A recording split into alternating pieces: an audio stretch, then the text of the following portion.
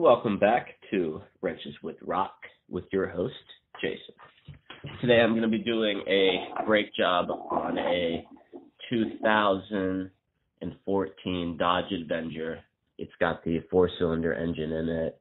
We're going to do front pads and rotors on both sides. I'm just going to record the driver's side to save me a little bit of time.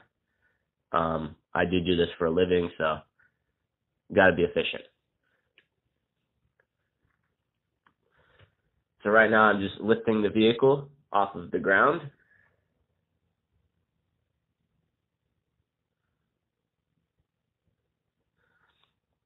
You will have different variations of disc brake systems on vehicles, but generally speaking, they all are going to work the same way. You're going to find different types of hardware or different types of pin styles, etc., etc. So if you got any questions on a specific vehicle or if yours is set up differently and you need help figuring it out, just let me know. I'll be here to answer questions. Right now, I am just trying to get the right size Allen key here to get these covers off these lugs. He's got aftermarket wheels, and they have a cover on here that's held on with a Allen. I think it's 8 mil. Not sure. I don't remember. Not important. Yours will be different. All right. So I've got my cover off. Now I'm going to move in a little closer here. And there are my lug nuts. If you're doing this on the ground, you're going to want to break these lug nuts loose before you jack the vehicle up. Otherwise, that wheel is just going to spin. You won't be able to put any torque on the lug nuts. If you're using an impact like I am, then you can just go ahead and lift it up and bust them loose. I ran into problems with this one, getting it off. It looked like somebody had hit it with a hammer before or something like that. It's kind of messed up. Typically you don't run into things like that, but bam, there we go. Caught it. So I'm just gonna take my 19 millimeter lug nuts off.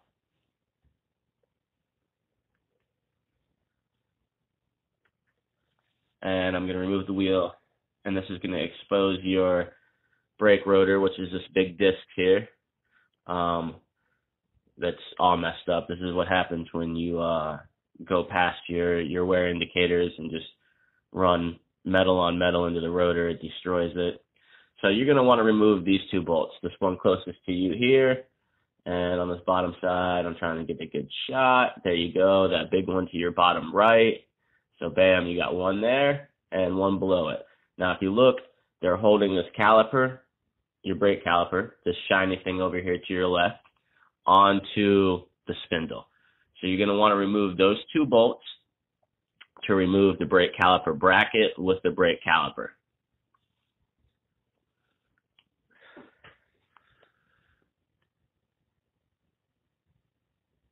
There are other methods. This is just the way that I could do it the quickest. So I'm figuring out what size I got back there. In my case, they're 18 millimeter. I'm going to turn the wheel towards me to get some room to work, and I'm going to use my impact. You may be using a ratchet, and I know I blocked the view here, but I'm just going to put it on that bolt and drive it out. And then the same thing on this bottom one here. Put it on the bolt, and I'm just going to drive it out. I'm going to grab my bolts. I'm going to put them someplace safe. They're both going to be the exact same. You don't have to worry about top and bottom. Some vehicles may be different, so pay attention to that. But on my particular case, they were both the same. Then your rotor should just slide off. Sometimes there are screws in between those lugs right there that will hold the rotor to the hub. And they're a pain in the butt to get off, and that's a whole nother day. To get your brake pads out of your caliper, you're just going to, in my case, you're just going to push them out. In your case, it's probably going to be like that. Sometimes you have pins that go through the pads. Those are on German vehicles typically. And Toyota uses that kind of system. So note that I know a lot of people don't like to hang the calipers by the brake line. I've never, as long as I've been doing this, I've never had a problem just letting it hang. You know, they sell hooks and stuff. You know, it depends on how they're set up. You know, like you want to pay attention to how it's set up, but usually when you just got a thick rubber brake line like this, you're not going to have any problems just letting it hang right there while you grab your rotor and your brake cleaner. So you're going to want to clean off this brake rotor very well. They ship them in an oil to keep them from rusting and looking new. So you want to clean that all off. Otherwise, it's going to burn off when you drive the car and smoke everywhere, and it's going to scare the shit out of you. So I cover mine front and back. The stuff evaporates very quickly, so you want to grab you a rag and wipe it off. Ideally, you probably want to do a better job than I just did. But I always seat the pads, drive around and stomp on the brakes just to make sure everything works properly. So if they're going to smoke, it normally happens with me and not with the customer. So we're going to slide our brake caliper back on here and reinstall these 2 bolts we took out. We're not going to put any pads in at this point. We're just going to reinstall the brake caliper bracket.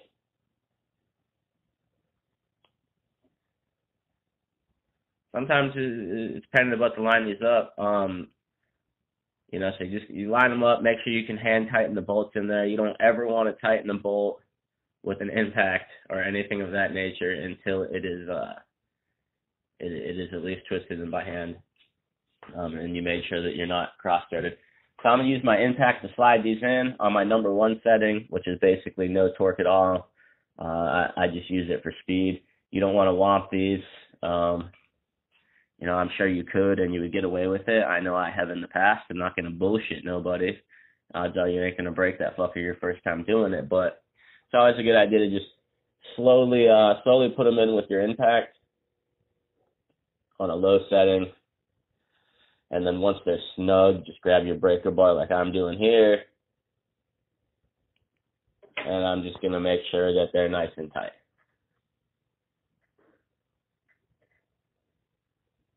You don't need to use a deep socket. I just do it to keep the handle free and clear, and I can pull on it pretty good. So just basically like having an extension on a shallow socket, but my deep was just quicker and easier, so I use that. All right, bam. Make sure those torque back down. So then you got 2 bolts facing you right here. You can see one at the top and then one at the bottom on the left side of this caliper right here. You're gonna just want to turn this top one loose. You don't have to take it all the way out. You don't even really have to turn it loose. It just makes things swing easier if you do. So I'm just going to turn it, a quarter turn loose.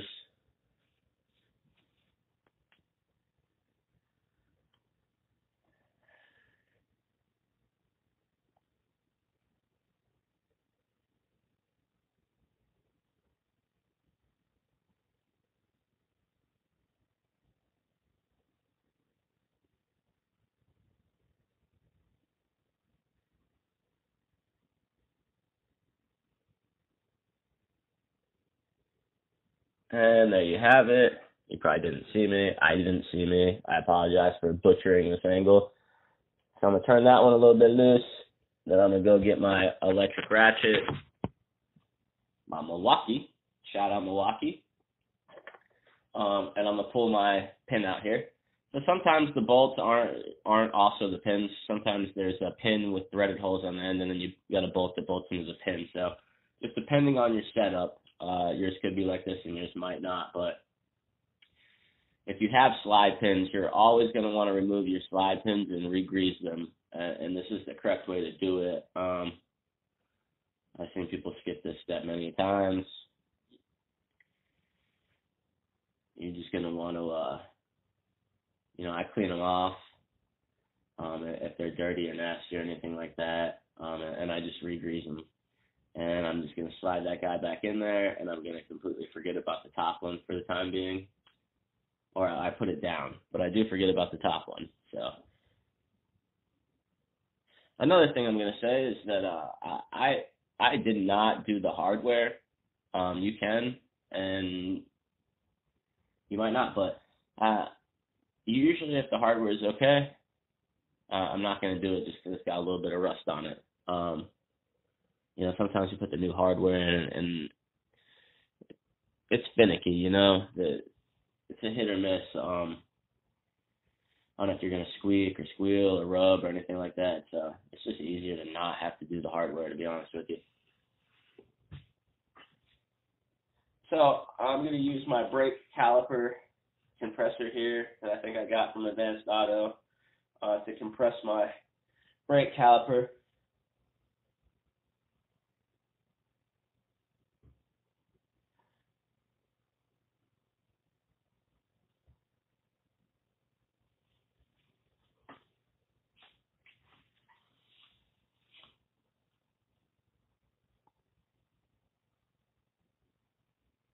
And basically I'm just, compressing the piston in there. So I'm going to take this out.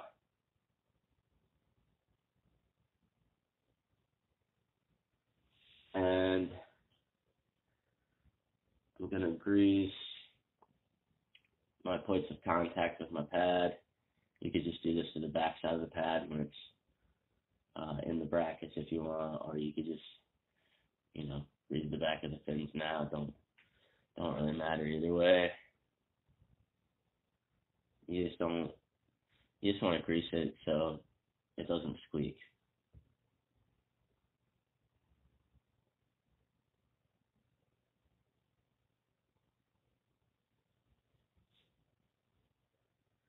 I don't know what made me do it this way. Typically, I just put the pads in and then paint the grease on the back of the pads, or you could even put that stop squeak on it. There's some good products out there that help. Some, brakes squeak. So whatever you can do to help eliminate that is the best thing possible for you. So I'm going to put the wear indicators on my pads because they didn't come with them on them. Sometimes they do, sometimes they don't. But you'll see a little indentation, and you just want to make sure the indicator's pointing in like so, the long part pointing out. And I'm going to put that guy, I'm going to grease the tips of my pads here that ride in the hardware, just lightly. Bam. I'm going to slide everything back in.